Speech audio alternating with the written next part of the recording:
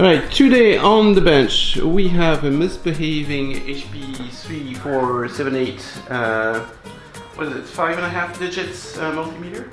That's what you call it? Yeah, 5.5. Sure. So those are great instruments in terms of precision. I don't like their display with their LCDs. I really don't either. It's just hard to read. Right, so I prefer the big 3455, right, that has the LEDs. Or afterwards they backtracked. I think they put VFDs in it. Right? Yeah, VFDs are very good. But it's still an absolutely excellent instrument. This one, I think I got it for free. It just misbehaves. If you put no voltage on it, it says 0.62. Hello and welcome back. If you follow the channel, you know that I have a soft spot for classic Hewlett-Packard instruments. And I am obviously not the only one, as the engineering and build quality of these vintage instruments puts modern Chinesium or even Keysight ones to utter shame. The HP 3478A digital multimeter is a favorite of many an amateur test bench, and I already have a working one sitting front and center on my own bench. Its precision allowed us to pinpoint on which side of a coil a short had happened in our Apollo guidance computer, guiding us to one of the craziest repairs of the AGC restoration saga. Needless to say, it is a sought-after instrument, however one that you can still get for reasonably cheap. And if it's bad, for next to nothing.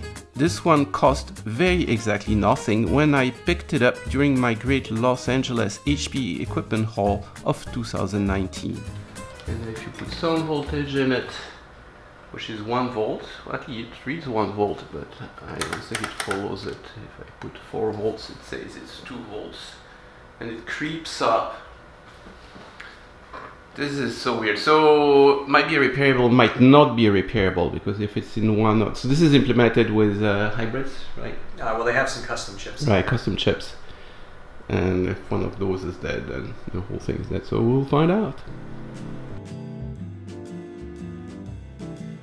The HP 3478A first appears in the 1983 catalog. Despite its 5.5 digit capability and 100 nanovolt resolution, it is referred to as a low-cost instrument. And indeed, it could be yours for a mere $1,300, which would be about $4,000 today. But in the HP world, it was low cost in comparison to other ones in the catalog, like the HP 3455A with its beautiful LEDs that I just showed. The 3455 had 6.5 digits, one more than our lowly 3478, and would set you back $4,500 or a whopping $14,000 in today's money. So the HP 3478 was somewhat of a bargain then, and is sure a real bargain now. But wait, there was an even more affordable version. Also new in 1983, its little brother, the HP 3468A, has the same number of digits, albeit with only 1 microvolt max sensitivity. It also had a cheaper looking plastic case and lacked the HPIB port. But it could be had for only $695. That would be a mere 2,152 Yankee pesos in today's money. Now we are really scraping bottom. That said, the 3468 has some interesting unique features. It was designed for field use, so you could run it on batteries if so optioned. And although it had no HPIB, it was the first instrument to support the new HP-IL interface. This was done so you could hook it up to the HP41C calculator. And then you'd surely be the coolest engineer in the field. Imagine that you are in a remote field location, like for example Sally Ride in the Space Shuttle STS-7. And look, you just happen to have 3 HP41Cs floating around next to you. How convenient! You could hook them up to your 3468A and do high precision voltage measurements in space. All that to say that if you have an HP41C calculator in your collection, you might want to go for the 3468 instead of the 3478. Anyhow, as we will soon see, the most interesting part of our DVM is its proprietary A to D converter. It was a very innovative technique that HP called multi-slope 2 and is covered in this HP patent. It is much easier to understand if we follow the evolution of the previous instruments, the Nixie HP3450 and the LED HP3455. Let's start with the HP3450, which arguably has the best display. It was the first HP instrument to use a technique known as dual ramp integration. It is a simple and elegant circuit shown on the left here. It consists of an electronic switch, an integrator made of a capacitor and an op-amp, and a zero comparator. The figure to the right explains how it works. The electronic switch starts in the upper position and the input voltage charges the capacitor through the resistor R. Since an op-amp input is always near 0 volts, the so-called virtual ground, the resistor sees a constant voltage drop and charges the capacitor at a constant current. This results in a nice, perfectly straight linear voltage ramp at the output of the integrator. This is called the run-up. After a fixed amount of time t, the switch is moved to the down position. A negative reference voltage is now applied to resistance R. This results in an equally nice, perfectly linear ramp down, known as the run-down.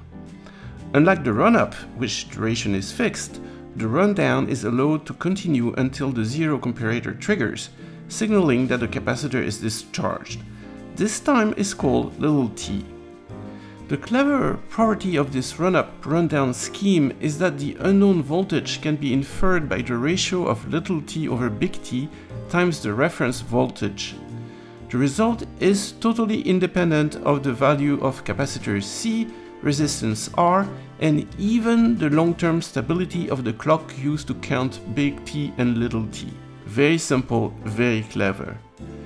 You can see the picture of the dual slope scheme referred to as prior art in the patent.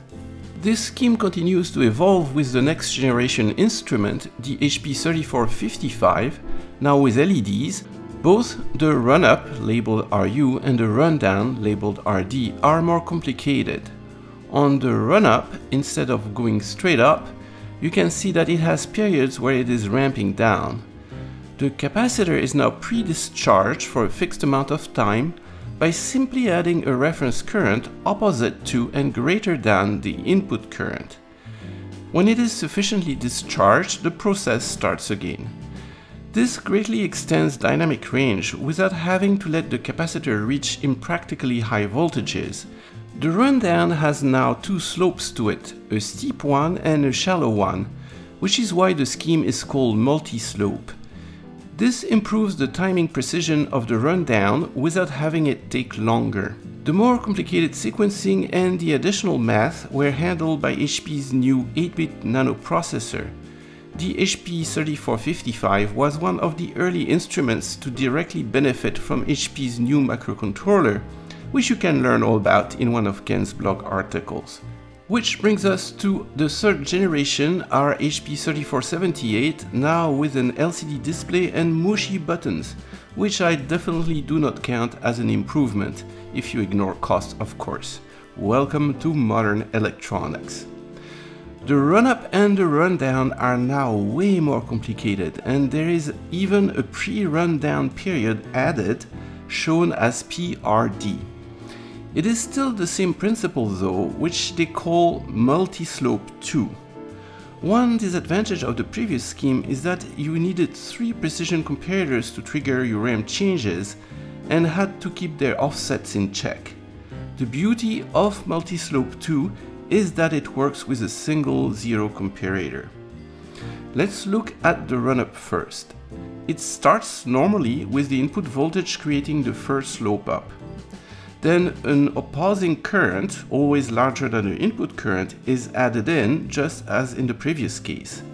That causes the ramp to go down. This lasts for a fixed amount of time called a ramp unit. Then it is withdrawn for a short amount of time. That's when you see the slight tooth going up, caused by our input current taking over again. At this point, a decision is made. If the voltage is still above zero, the down ramp current is applied again, and this is repeated until the capacitor finally discharges below zero. At that point, the circuit reverses the sign of the added ramp current. Now it hastens the charge rather than opposing it. That's why you see the big fast ramp, which is the sum of the input current and the positive ramp reference current. This lasts just one ramp unit. Then the reference current is reversed again and we see down ramps until zero is crossed again. This is done for a fixed number of ramps, which is quite large, over 300 ramp units. When the run-up is finished, there is one last up ramp called the pre-rundown or PRD. This one is done to ensure that the voltage is boosted above zero if it ever ended down below zero. They also do it if the voltage ended up above zero, which is the case shown in the figure. That's because they want to keep the number of current switching cycles deterministic, so they can later correct the slight but unavoidable offset caused by switching. After this wild ride, we have arrived at rundown. It is shown in detail in figure 9 of the patent. The input voltage is finally disconnected, so when no extra reference current is applied, the voltage stays flat, which is what you see in the first period. Then a first ramp down reference current is applied, again for a number of periods, after which the voltage is checked for polarity. In our figure, this happens after the first dollop of down ramp. Once the polarity change is detected, an opposite ramp with a 10x lesser slope is applied. This time, a polarity change is detected after the fifth ramped unit. Then again, we ramp in the opposite direction with 100 times less current. This one takes 6 periods. And finally, another ramp up is applied with a 1000 lesser slope. Now all you need to do is add up the number of up ramps and down ramps weighted by their relative currents. After some math, you can back calculate the input voltage. The first 3 digits come from the ramp up and the 3 last digits come from the ramp down. Part of the added complexity is shifted to the digital controller, which is now a more powerful Intel 8039 microcontroller. You also need a whole bunch of precision resistors and switches to furnish the many reference currents. That's what our ADC hybrid chip does. HP fabricated precision laser trimmed resistors on ceramic and put the CMOS latches and diode switches right next to it. I admit that's all pretty impressive. Although having problems with the ADC and its hybrid is not a welcome thing, I was secretly hoping that something was wrong with it so we could look at it in action. So let's go back to our repair. And if you put some voltage in it, put 4 volts, it says it's 2 volts. And it creeps up. This is so weird. So might be repairable, might not be repairable, because if it's in one node. So this is implemented with hybrids, right? Well, they have some custom chips. Right, custom chips. So there's 2 versions. There's the higher end, which is the 3478A. So this one is the fancier one with the metal case. And there's a 3468 in a plastic case and doesn't have HDIV. And it has a worse voltage reference. The fancy one has the ovenized buried Zener reference. The low-cost one does not. I forgot, yes, that's true. And they also have the infamous battery in there. The calibration data is battery backed. And if the battery goes, you lose your calibration. The infamous battery. There we go. Look at that little plastic lever going all the way over from the front panel. And that's one of their hybrids underneath, I suppose. I don't know what that is. It looks like it's a socket of some kind. I haven't seen anything like that before. Alright. Nothing seems amiss. Okay, well let's futz around, see what could be wrong with it. So first things first, check if our battery is still alive. And we could see it had been changed before, so yeah, it's 3 volts, so still alive. So hopefully it has calibration, and I think since the digital part seems to work, it has to be within those 2 pages, right? So that's the input. Huh, spark gap protection, really? And then there's a whole bunch of relays. And what are these things where the gate is not connected to anything? Those are MOSFETs, and they're just not showing what's driving the gate. So presumably it's some shift register or some digitally controlled. Oh, okay. So those are just analog, the higher quality analog switches. Exactly. Well, they put 3. Oh, this is to select the gain. That's the gain of the non-inverting amplifier. Right, and what is that thing? Over voltage protection, okay. That's for the ohms current source. So that current gets generated over here and then driven out through that protection circuit to be the test current that goes into the resistor that you're measuring. Right? So we could figure out if our voltage appears from here, it appears over here or over there. JM101, we should figure out where that one is. If our A2D is getting something. JM101, okay. So Eric, you saw the voltage reference? Yeah, it's right here. And this is a linear tech part. I have the wire right in front of it. Let me move it. Yep. It's probably like a TO99 case and a plastic insulating case because it's got a heater built in, and the plastic is to keep the heat in. It's a miniature oven. It's to insulate it, yes. Pretty cool. Alright, so JM101 right here. Have it right next to the source. So we wanted to check the power supply first, and it turns out it's super easy. They tell you those jumpers here. 5 minus 15 and plus 5 over there. 5.0 something. This is minus 15. Plus 15. 14.97, also very close. Okay, that's not the problem. So then the procedure tells you to feed it 3 volts, manual range. That looks right. And you want to disable auto 0, shift auto 0. So now they want us to see a JM101. And we have 6 volts and moving and going down, so the signal is not making it. So that tells us that the A to D converter is probably okay, and the problem is between the ADC and the front panel somewhere. You know what, how we could test easily? We remove that jumper, we feed it 10 volts, and if it does us 3, then we probably do that too. Have that good. And this instrument continues to be excellently done. They even write, they have a front and a back silk screen, so GM101 is right here, so you want to, if you try to unsolder that stuff, I'll try to lift it up from here. Now, there you go. Yeah, we have it. So Eric is setting the machine, manual range. So I'm going to do this one. And yeah. Straight to the ADC. So here we go, we put 10 volts at the input of the ADC. So that's my 10 volt reference back there. Which now I jumpered the whole front section and put it straight into the ADC, and it should read 3, which is the correct reading. It's supposed to divide by 3. Okay, well at least the ADC is working, so that's great. Yeah. So we have a problem in the input section. I'll let Eric decipher the scriptures. What do the scriptures say? There are 3 things that we are testing when we follow this floating reading on all ranges troubleshooting. Number 1 is the wiring between the terminals and the front rear selection switch. Okay. Number 2 is the input hybrid.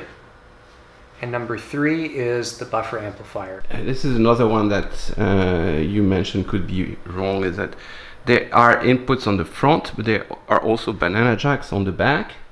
And there's this big switch on the top that switches between front and back, so it could be that switch is bad. And this is the common connection, and it's open, so nothing.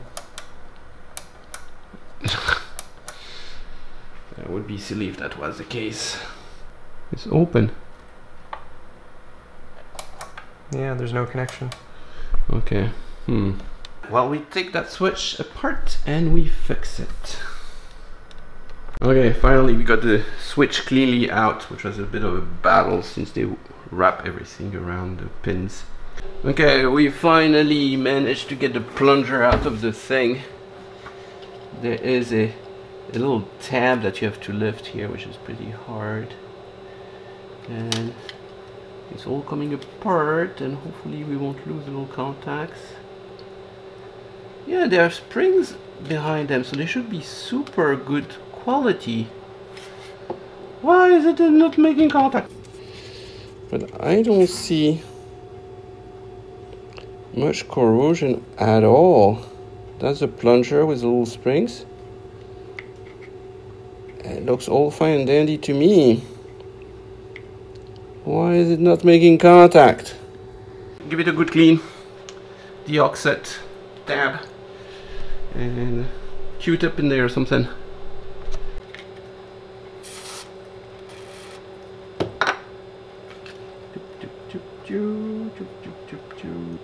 Ah, I lost one contact. Okay, great. I have to reassemble contact. Tweezers! And easy. This is the exact side of the cotton swab. Whee! Oh, that's just sheer luck. Oh, except now it's catching on the thing that was annoying me in the first place and preventing me to get the plunger out. Now I'm trapped. Okay, so I have to untrap myself. Oh, what a pain the thing is. That's when the electronics went cheap. They're assembled once, never disassembled again. There we go. Alright, that should do it.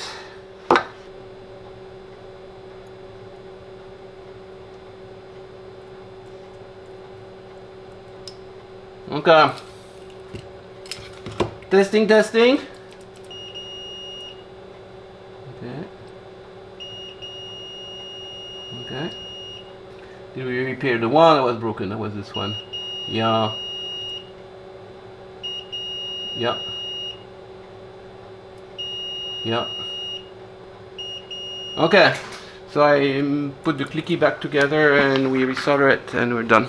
Alright, so that's my handy dandy work. So hopefully that works. Okay, put it at 0. Tunk, self-test, HVIB 0 something. Do 1 volt. 1 volt, 0.033. 2 volts. 3 volts, that's all there was to it. 4 volts, it switched automatically to the next.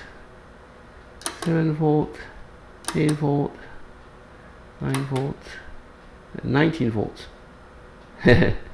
So go one up on this station. There you go. You get at 10 volts. Okay, it works. Should we try resistance? Let's give it a shot. That's the mother of all decayed resistor boxes. Okay, my friend, what does it say? 0.1358 ohms. Okay, that's all 0. Works. 10 kilo ohms. 10K. Alright. Want to do a 4-wire? Yeah, we should just be able to plug them right there.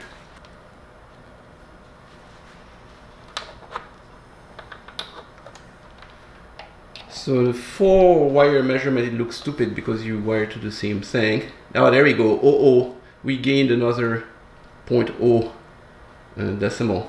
Let's see if the zero's out. Zero's out okay, so it might just be the decade box. That's okay. We'll be happy with 2 zeros. It's not bad. With 1 milliohm, and then we do that.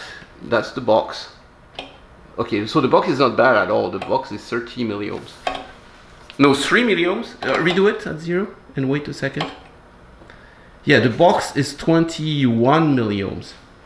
So that's the big difference in doing 4 wires. So what happens is that although it looks silly, like the 4 wires are going to the same place, the testing current goes through a pair of wire and the measuring goes through another pair of wire. So you don't get the error caused by the testing current causing a voltage over the wiring.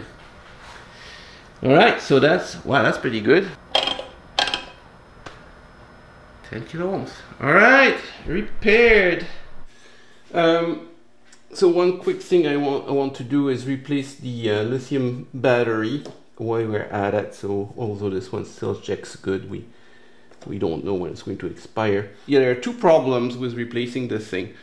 The first one is that if you just take it off, you will lose your calibration. So 2 ways around it: you either put an extra battery while you remove that one, or the easier method is you just turn it on, and once while the instrument is powered, there is power to the CMOS, so you're safe to remove it. The second problem is that if you use your soldering iron and you touch the plus, the soldering iron is grounded, it will short the battery.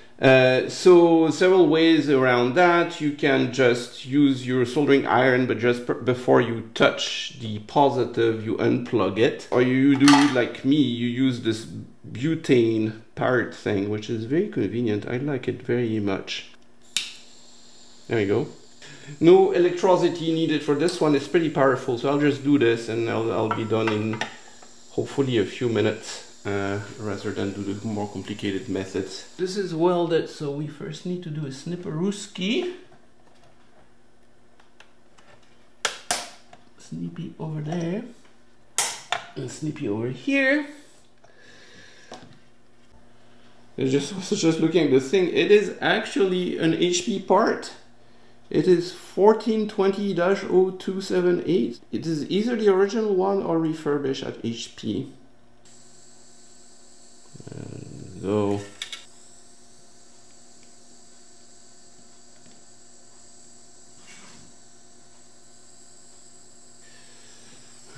okay, it's written minus, plus, it's written plus. So be careful not to short anything, because of course the device is under power. Here we go. 3 volts. And of course the question is it still calibrated? 1 volt, we get 1, 2 volts, we get 2, 3 volts, we get 3, 4 volts, we get 4, 5 volts, we get 5, and so on and so forth. This is not the, it doesn't have the fourth decimal to it. It only has 2, actually. It's pretty good that it gets to 3. But that will do. It hasn't lost its calibration. It's fine.